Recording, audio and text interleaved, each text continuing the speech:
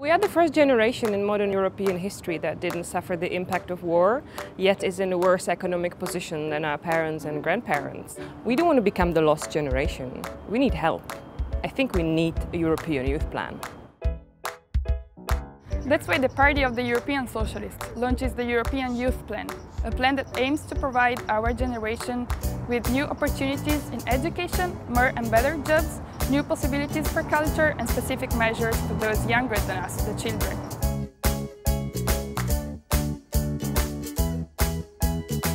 The European Youth Plan aims to extend the Youth Guarantee, which provides young people around the continent with opportunities for jobs or an internship. I think it is a great idea because at least it offers you an opportunity, a path, some certainty. And you know that in countries like mine, youth unemployment is one of the most important problems that we have. If you extend the funding and extend the application till the age of 30, you can help many, many more people. I like the most the idea for extending Erasmus Plus program for more young people. Erasmus Plus program has been very essential and iconic program for many students all around Europe that experience traveling and studying abroad, exchanging knowledge and experience that help them later on in their life. I like the idea for extending it to high school students and vocational training. I think that they should have the same opportunity, equal opportunity as all the rest of the students. For culture, the European Youth Plan provides something really new, which is the European Culture Check for Youth. And this is really great because it provides access to young people to cultural events and venues across Europe, and also would provide support for young artists. And I think art can make a real difference in people's lives, and this is a way of extending and deepening that difference.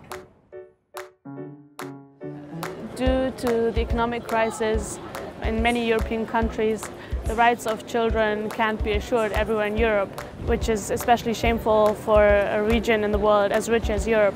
That is why we need in concrete measures free healthcare, free childcare and a meal in school for every child.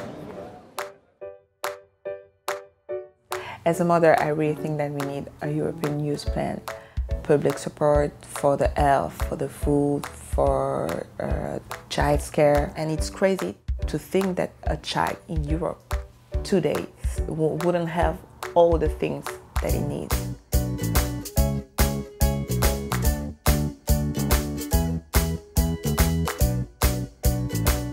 It's good that the European progressive are campaigning on this because no one else is. We have had enough of populism and nationalism.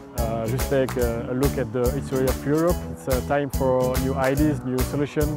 And I'm happy that at least somebody is working for my ideas.